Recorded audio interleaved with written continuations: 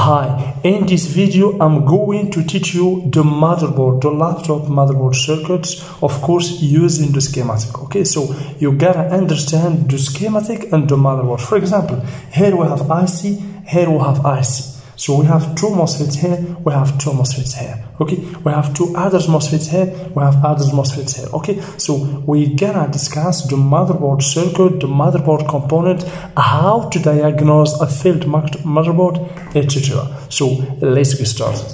Every circuit in the motherboard has about the same component. You will find always an IC, a control IC. You will find two MOSFETs. In order to generate, for example, this power here, you should have IC, two MOSFETs, and of course an inductor that will adjust the current, and of course here capacitors that filter the current, and of course here we have the test point or the pad. Okay, the same for this channel. For example, as you can see, we have IC, we have two MOSFETs, inductor, electrolytic capacitor. So we gotta see all this in the motherboard. Okay, so for example, let's go to one of the most important circuit in the motherboard. For example, let's for example go to the CPU circuit. Here we have the CPU IC. Okay, this is the CPU IC. Okay, and here we have two channels for this CPU in order to generate plus VCC core. Okay, so we have the IC, we have MOSFETs, we have inductor, and as you can see, we have here capacitors. Okay, here also MOSFETs, inductor, capacitors. So let's see these components here in the motherboard. Okay, so for example, here we have a motherboard, as you can see. Let's first know about this motherboard. So here we have the CPU, as you can see, and we have the CPU circuit. Basically, the CPU, here we have the North bridge, the graphic card, and the CPU integrated in one chip, just in one chip. Okay, so here we have the CPU, as you can see. Okay, we have the RAM circuit, here we have the RAM slot.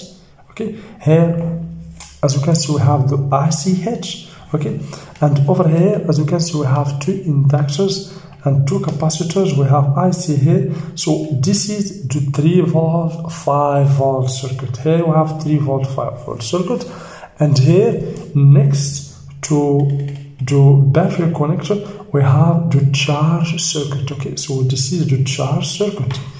So if you focus here, as you can see,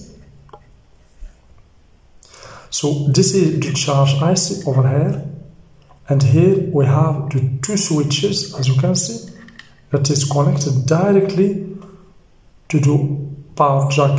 Basically, here we have the power jack, here we have the power connector. Okay, this connector is connected to the power jack via a cable. Okay, so this is the charge circuit. Here we have the super IO or the keyboard control. Here we have the 3 volt 5 volt circuit. Okay, do you see here? We have two inductors, two capacitors, and we have the IC. So every inductor is for one channel. Okay, if we go here, for example, the 3 volt 5 volt circuit.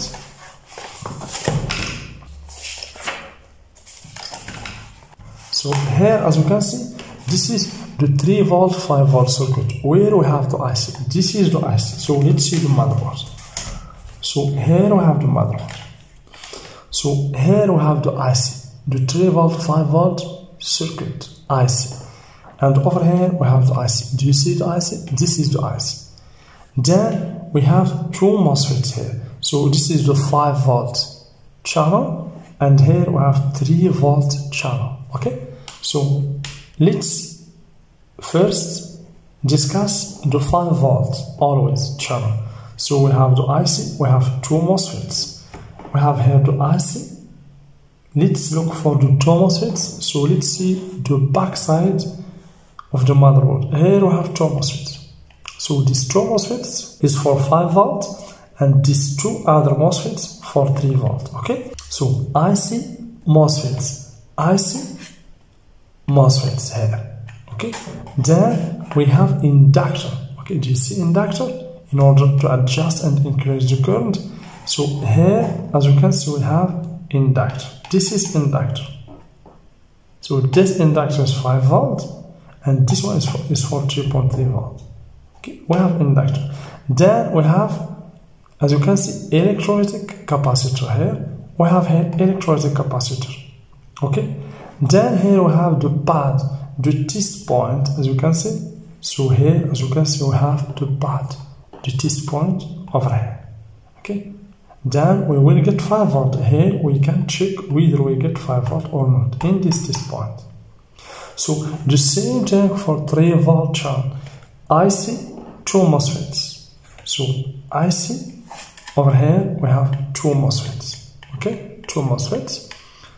Then we have inductor. Here we have inductor.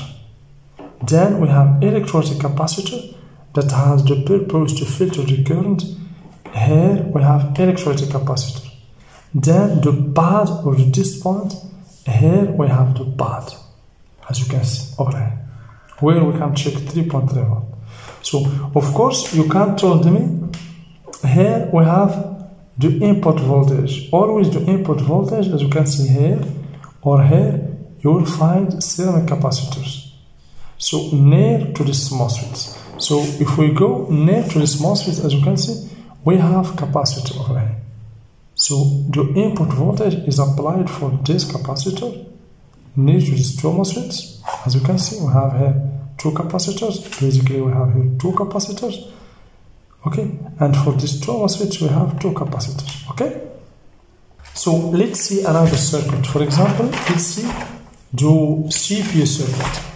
So for the CPU circuit, as I told you before, it has basically 2 channels. Here we have the first channel, here we have the second channel. Okay, so for the CPU, of course, in order to generate plus VCC core over here, okay, so the CPU needs to get this IDs. As you can see, we have ID. So based on this ID, the CPU know the exact voltage necessary for the CPU. So based on this IDs, this IC will generate the VCC core for the CPU. So let's see and study the CPU circuit in the schematic and then go to the motherboard. Okay, so if you focus here, what we have here, we have the IC, as you can see. Okay, so we have the first channel and the second channel. As I told you before, for the CPU, it has more than 2 channels. It could have 2, 3, 4, 5 or more, depending on the type of the CPU. Okay, so here we have the first channel. This channel has the purpose to generate plus VCC core, as you can see. This channel also has the purpose to generate plus VCC core. That's why these 2 channels are connected together. Okay, because they have the same role, the same purpose. Okay, so what we have here, we have basically 3 MOSFETs. Okay, we have 3 MOSFETs for this channel. We have a protection diode. We have inductor here in order to increase the current. Always the reference for the inductor is L, and we will get VCC core. And of course here we have the main voltage, the 19 volt that will pass through the ceramic capacitors in order to be filtered and then goes to this first MOSFET. Here also we have the same working principle. We have the same voltage, as you can see here, that will pass through these capacitors and then goes to this first MOSFET. And of course here we have the same, the inductor. Okay, so do you see this line here? This is a bolded line. You see this bolded line here? This bolded line means, or trace means a high voltage. This means a high voltage, means 19 volt. But these lines, as you can see here, means signals, data. For example, for this MOSFET, here we have 19 volt, a high voltage. But for the gate, as you can see, the signal that goes to the gate, as you can see, it's not bolded. This is just a signal about 1 volt, 2 volt, 3 volt. But here we have high voltage. Okay. So let's go to the motherboard and study this circuit. So here we have the CPU. Okay, so of course this chip integrates the NOT bridge and the CPU. So here we have two inductors. Do you see two inductors? Means what? Means we have two channels for the CPU, as you can see. The first inductor, the second inductor. Okay, so here we have two inductors, means the CPU has two channels. So we should look for the IC, the MOSFETs. So let's go back to the back of the CPU. So as you can see here, so we have the IC. This is the CPU control IC, as you can see. Okay, and here we have MOSFETs. Do you see MOSFETs here? Okay, and here we have MOSFETs. Okay. And here, of course, we have a capacitor, a polarized capacitor. We call this kind of capacitor tantalum capacitors. Okay, so IC, MOSFETs, and inductors. So IC, MOSFETs, inductors. Okay, so this is the working principle of the circuits in every motherboard. Okay, always in every circuit you will find IC, inductors, MOSFETs, and capacitors, as you can see here. Also inductor, capacitor, inductors, MOSFETs. Here, as you can see, this is the input voltage where we have 7 capacitors. Okay, input voltage. So for every circuit in the motherboard you will find this component.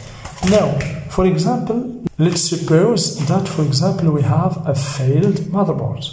When you get a failed motherboard, you should first begin here with the input. You should check here in the power jack, check these two switches or MOSFETs, and check whether you have 19 volt here or not. And over here, of course, we have here inductors, diodes, etc. You should always begin with the charge circuit and check the protection component, check these MOSFETs. It could be failed. Then, for example, if you have the voltages, all voltages are good, then you should move to 3 volt, 5 volt circuit, and then you should check whether you get here 3 volt and 5 volt circuit.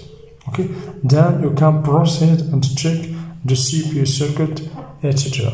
So that's enough for this video. I hope that you understand a little bit how the circuit work in the motherboard. So thank you very much. Please don't forget to subscribe, share and like the video, because your likes motivate me to create more videos, and see you in the next video.